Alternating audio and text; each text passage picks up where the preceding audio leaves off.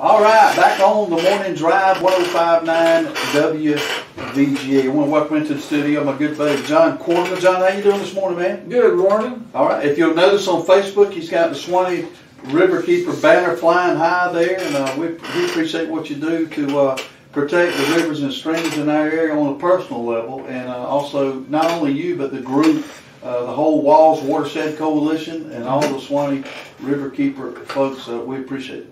Well, thank you. We appreciate lean you getting us on the air. Lean right on into that thing, John. There you go. Yeah, there you go. We appreciate you getting us on the air. Yes, sir. Well, what's the latest? What's going on? I know you still got the third annual songwriting contest in full swing. I think y'all getting it close and getting it narrowed down, if I'm not mistaken. That's right. It's coming up this Saturday at Art Park down at the Turner Center. That's just north across the side street from the Turner Center for the Arts in Valdosta, Georgia. That's on Patterson Street. Yep, we got 5 finalists that are going to play. And we got a song about the Okefenokee, a couple of songs about the Suwannee, one about the Withlacoochee. Oh, right. Yep. Way down there on the Withlacoochees or something like that? That one is actually called the Withlacoochee Hoochie Coochie. The Withlacoochee Hoochie Coochie. That ought to be pretty interesting. And of course, the event's going to be emceed by our Valdosta Mayor, Scott James. And he'll do a good job there. And of course, you got a headline band playing Dirty Bird and the Flute. That's correct. Yeah. Local stars. Local stars, good deal. The contest is going on from 7 to 10 p.m. Saturday, this Saturday, August the 22nd. The 5 finalists, are they going to play their songs at the They will. That's the idea. First the headliner will play, and then each of the headliners is going to play for about 30 minutes. Then each of the judges will play a song. They're all songwriters too. Okay, gotcha. All right, so it's going to be a lot of music that night, culminating in the selection by the judges of the winning song. Somebody's going to win $300. Somebody's going to win $300, and it's going to be a good event at a great place. The Art Park there at the Turner Center is a great place to go take your family. Is there going to be any charge or admission or to get in to watch it? That's right. It's $10 online. You can buy a ticket right now online. Go to WWALS.net, WWALS.net, or SuwanneeRiverkeeper.org. You look on Facebook or Instagram or Twitter. You'll find all this. Or $12 at the door. Okay, all right, good deal. There's going to be some vendors there as far as food and drinks. Rico's Tacos is going to be providing food. Can't beat that. Yeah, I just saw them down at Georgia Beer Company. Yeah, that's right. That's right. Yeah, that's some good eating right there. Another good reason to show up on Saturday, right? And the Pour House, that's P-O-U-R, the Pour House will be providing drinks of various kinds. I gotcha. Do you expect a big crowd? Should they get there earlier? I mean, I think it's going to be a pretty big event.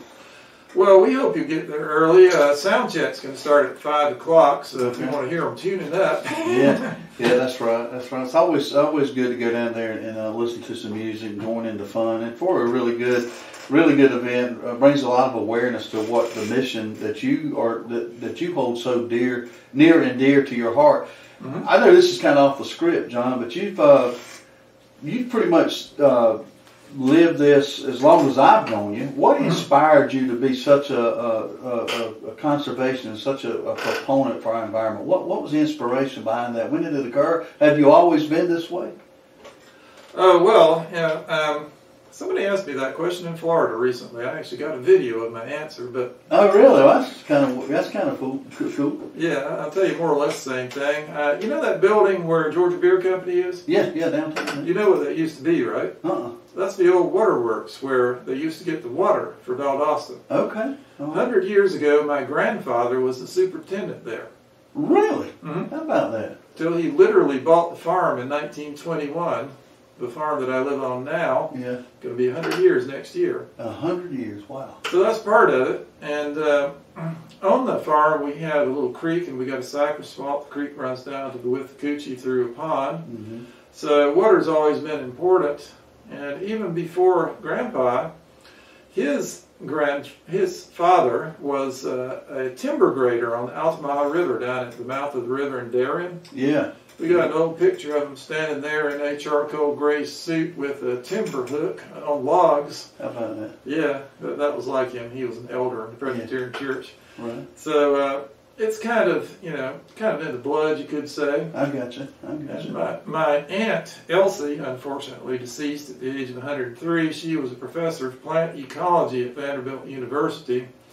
So I would hear about that every single time. That's right. Big influence on you right there. Mm-hmm. Well, what's the latest activity that you guys have as far as you know, rivers and local streams and the events that are going on there? I know that you guys always are organizing cleanup events and paddles down the river. What's the latest on Well, the that's schedule? right. We got a cleanup coming up on August 29th, right here in Valdosta. It's going to be on 2 Mile Branch, 1 Mile Branch, and Sugar Creek. Okay. And boy, they need it. Scotty J, one of our more busy members, he's going to be doing most of the organizing for that. We're probably going to start fairly early in the morning, not too early, probably around about 8 or 9 o'clock. You'll see a posting about that soon. We're also doing cleanup up in Barron County on September 12th at Barron Beach. Okay. Yeah. You'll want to come to that. And on October 10th, we're doing a cleanup in conjunction with Lowndes County. They invited us to do this. That's going to be at Troopville, where the Troopville boat ramp is, all the way down to the confluence at Naylor Boat Ramp, the new one they built on the Alapaha River. Right.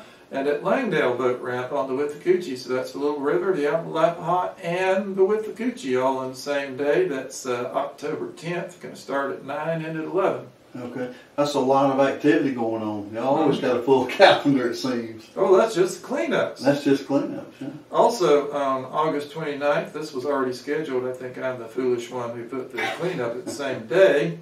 We're doing a bike and paddle down on the Suwannee River. Okay. Which means you take your boats down, you put them in, then you drive to the takeout, then you get on your bicycle and ride back to the put-in. Well, that's pretty good. That's a lot of good exercise right there. Yeah. Mm-hmm. How far is that? It should take like half an hour on the bicycle to get back out there. That's not too See, bad. The river curves, but the road goes pretty much straight. Yeah. You can travel miles on the river, more miles on the river than you can driving or riding the bicycle back up. So yeah, this avoids the big problems with outings. We can't do shuttles. We can't cram people into a car to go back. That's right.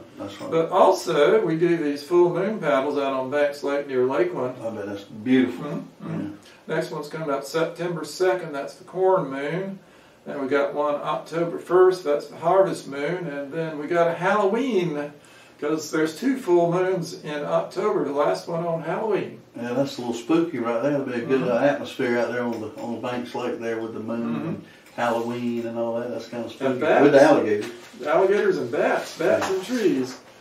And of course, in October, on Saturday, October 24th, we got the WWALS Boomerang Paddle Race down at State Line Boat Ramp. All right, this is a competition here. This is a race. That's right. Yeah. All right, this is going on Saturday, October 24th. Now, tell me a little bit about that. What do you?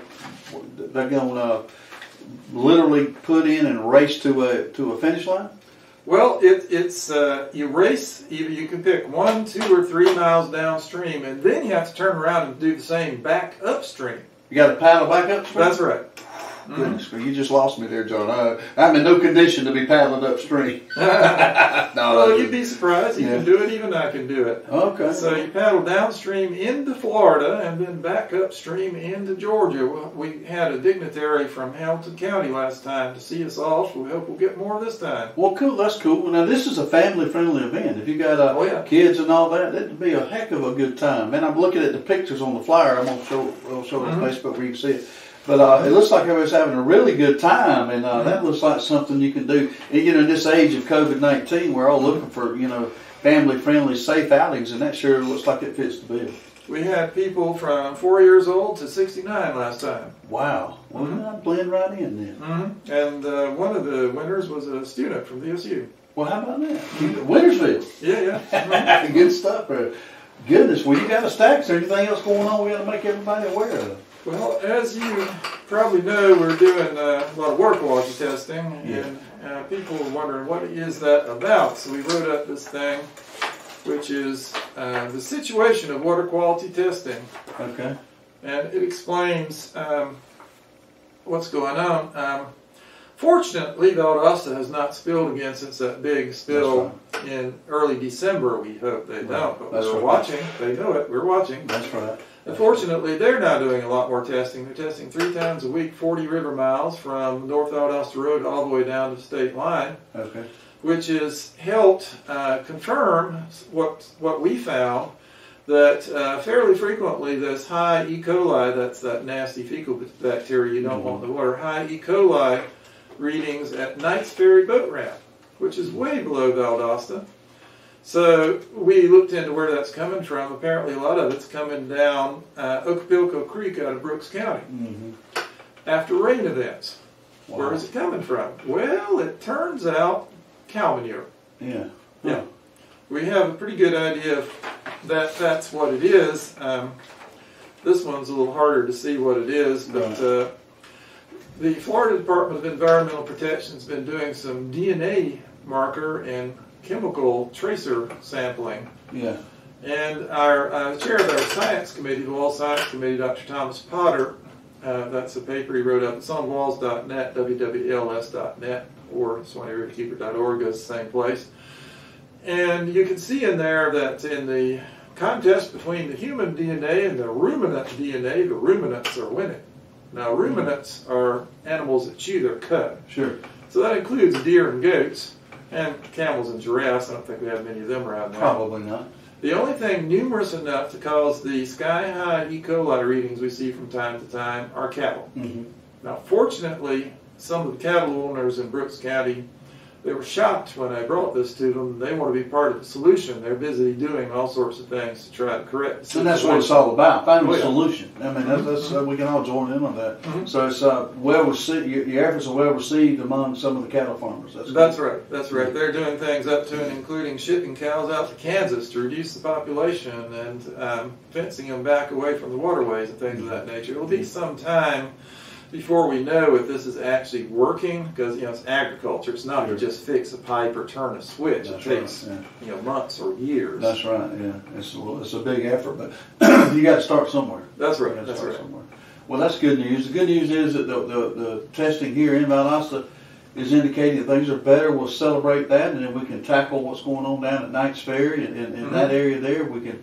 You just you stay vigilant, you keep working on it, keep bringing it to people's attention, because, again, I always say it, I don't care if you're Republican, Democrat, Independent, Green Party, whatever the case, nobody wants dirty water. Nobody. Yeah, who wants to drink dirty water? Raise your hand. I don't see your hand. Nobody raised it. You raise your hand, but that don't count. Just an illustration. That's right.